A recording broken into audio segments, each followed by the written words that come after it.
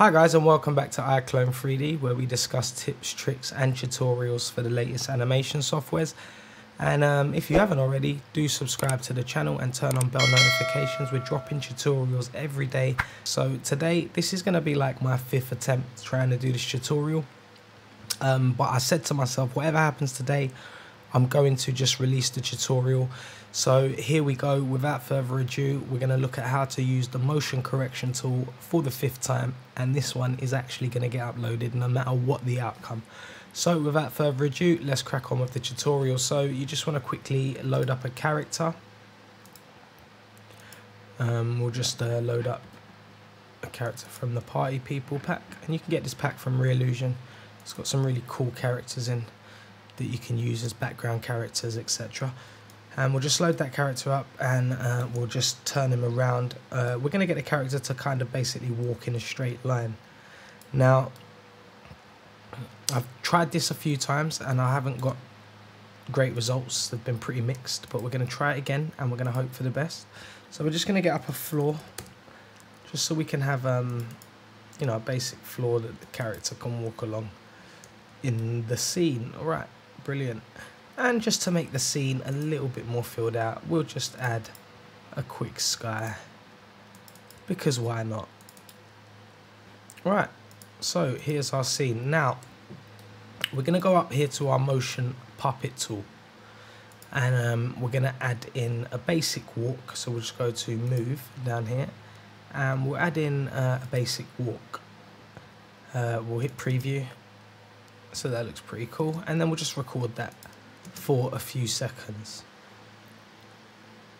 Now the issue here is that when you see after we've recorded these steps, you'll see that the character walks in position. He doesn't actually move. So when we try to move him manually, we're going to see that we're going to get quite a lot of foot sliding going on.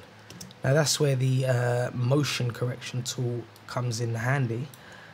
So we'll just drag the timeline a few frames ahead, and then we'll just drag our character down the timeline, and that should then add a nice walking motion. But if we hit play, you'll see, you know, there is some foot sliding going on. Feet look like they're sliding along the floor. Gets a bit better towards the end, but you can really see the foot sliding is quite predominant in the scene. So one of the ways that you can combat this is by right clicking on the actual motion and going up here to your motion correction tool. Now this is only in iClone 8, and it's a new tool, and I've seen that it can get some decent results, but I'm yet to get some perfect ones. So I'm going to try now. What we can do is you leave the preset on normal standing. So if you're doing walking scenes, you just want to leave it on that. That will just ensure all these boxes are ticked here. And this is just your foot and your toe for both feet.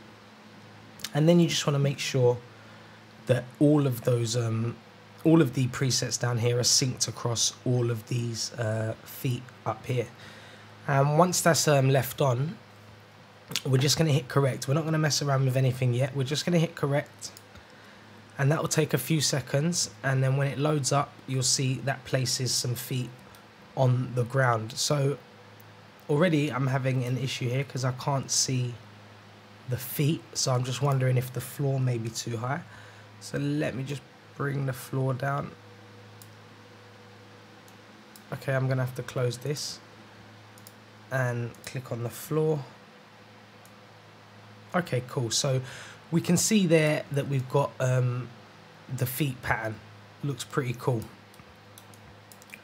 Right, so what we're going to do is we're just going to hit play.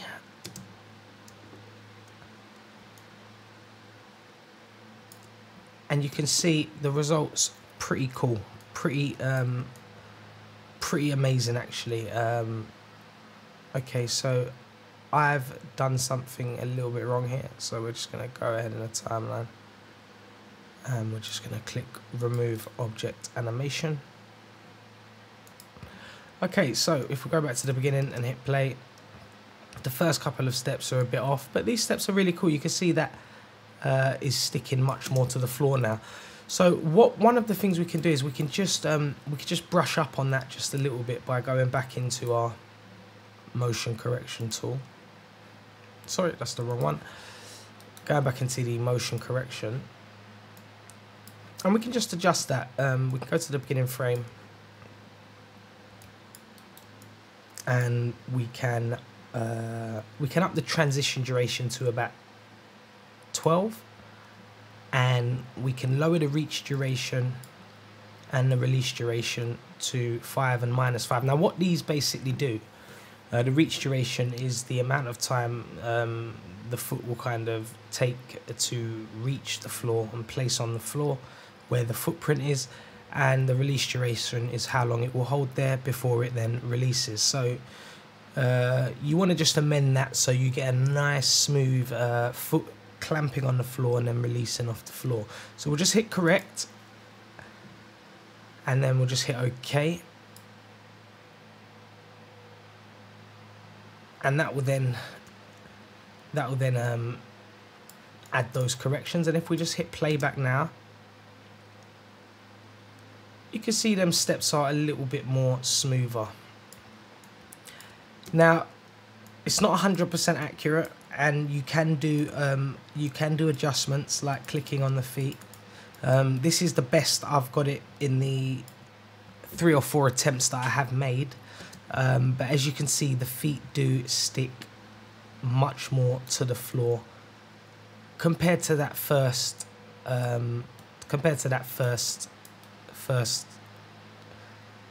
try. So it, you know, really is a kind of useful tool in getting those feet to kind of stick to the floor. Now, as I was going to say, there is a number of things you can do in terms of, you know, if you wanted to realign the feet, you can actually go into your scene tab here, and in the motion correction tool you can see here it has left foot and the right foot, so you can select them individually and you can just move them around in the scene if you need to realign them. Now, as you can see here, it's put out a number of feet for some reason. You just might want to delete that. And here is the toes as well. It's put out 2, so you can just delete that.